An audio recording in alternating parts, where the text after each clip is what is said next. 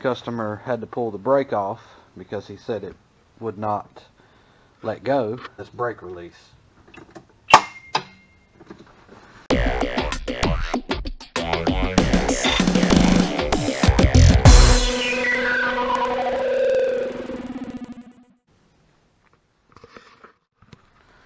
What up, Car Smart TV? So I have a 2011 or newer.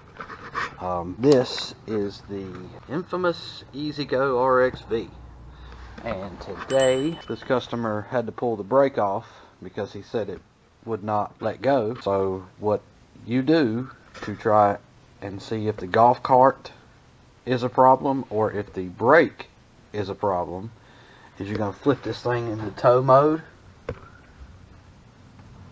and then you'll come up here to the key switch and put it right there. So when I do that, you're going to hear this brake release. Alright, so heard that big click. This is freed up. When you're installing a new one of these, you're going to want to make sure you have that mode set up for this so it can be loose for you, because if it's not loose, you'll never line these three holes up to bolt it back to the motor. So we're going to bolt this back up on the motor and take this thing for a test run and see how it does. Okay guys, so at the beginning of our video here we was talking about the brake on this thing, and this is the EZGO RXV. So one thing come to light as well, getting the golf cart back to running, I was just a little peculiar. What if the voltage is actually causing some of the problems? Some of the problems, not all the problems. Absolutely, brakes can malfunction and fail on their own. You could also have a controller issue that would cause that lockup, but that's not what we have here. I'm looking more towards the battery pack voltage causing some of the common issues with the brakes. It's just a little, to me it's a little off to be an RXV, because these things are normally right quick and right powerful when it comes to, you know, pulling a heavy load. I'm going to go ahead and rescan because I want to know if we are actually having a voltage issue with these things. Because what I think is that sometimes if you have an older pack of batteries in your golf cart that's not, let's say, what a brand new set, or even so much as maybe a 2-year-old set of batteries will still produce and perform like they're supposed to for the golf cart. Specifically for the RXV, because it has so much sensored items: your brake pedal, your throttle pedal, your controller, the motor. And if we're not seeing the proper voltage, it's not going to be communicating to those sensors properly.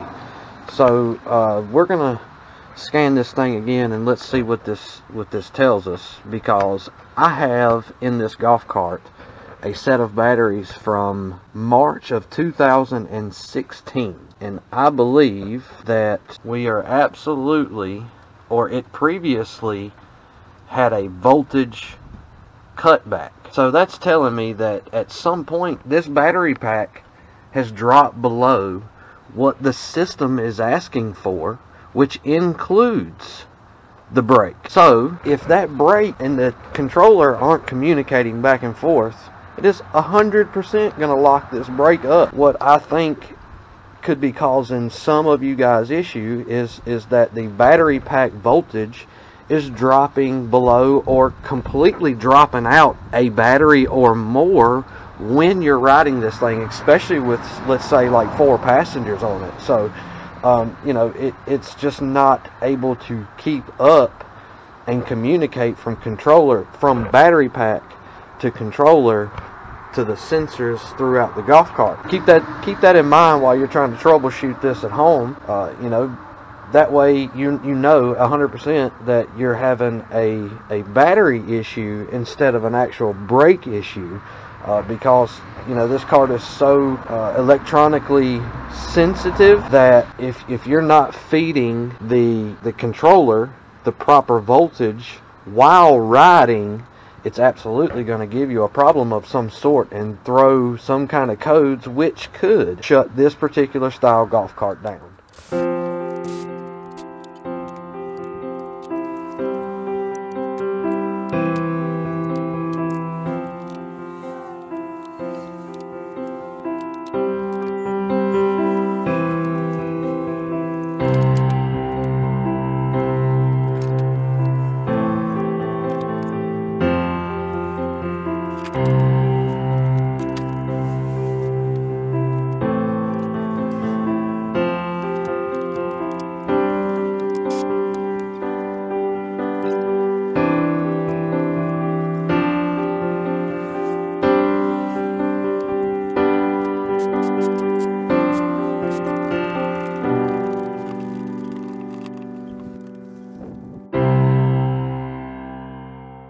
Alright guys, so you've seen at the beginning of this video that I went through the procedure on how to test the brake and how to put it back on. And when I was doing all that, I found that it was not actually a brake problem with this particular cart. Now that doesn't mean you won't have an actual brake problem, because most of the common issue is a brake failure for these things, at least what I see. But at this point, we had went by what the scanner had said, and it was showing the brake faults, and you know, I got to testing that circuit, and that was not the case. What the case actually wound up being was a voltage problem, and you will see me put batteries in this golf cart in this video, and once we got to the proper voltage to the system, it could finally see that the brake was operational. So we did go back with the customer's original brake because it was still in good shape.